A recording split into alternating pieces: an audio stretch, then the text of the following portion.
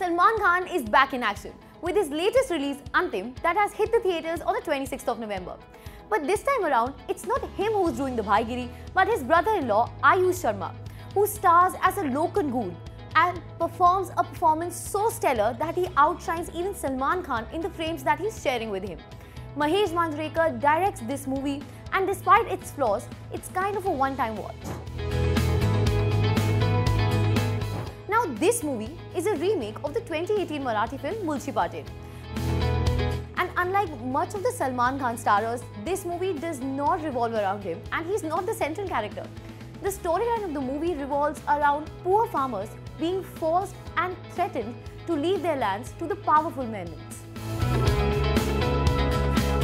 Aayush Sharma plays Rahulya, a farmer's son who will remind you a lot of Sanjay Dutt's character in Vastav, with his all-black ensembles and his gold chains. Aayush Sharma also manages to impress in the scenes he shares with Salman Khan, one of them in which he shares an impromptu fighting sequence where both of them are just shirtless. What comes as a surprise to me is the very fact that Salman Khan in a very long time is not the central character of the movie. Salman's character is very different from the cops he has played in Wanted and in Dabangg. He takes a break from being his bhai self and in this one delivers a subtle performance with his powerful lines.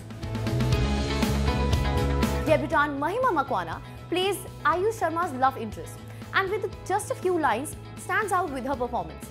Director Mahesh Manjrekar also stars in this movie as Mahima's drunkard father and delivers a stellar performance just like the original movie. The music by Hidesh Mohak and Ravi Basrur include high-octane action songs like Koi To Aayega and Bhai Ka Birthday, which actually induce the right amount of energy into your screens.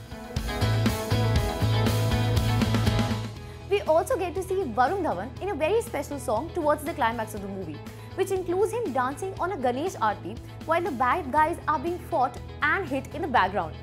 Now this really reminds you of the typical cliché soundtracks and the sequences used in the 80s and 90s.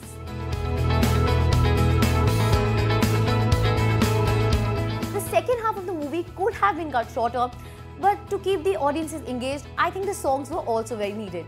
Antim will undoubtedly become the game changer of Aayush Sharma's career, in which he delivers a stellar and remarkable performance.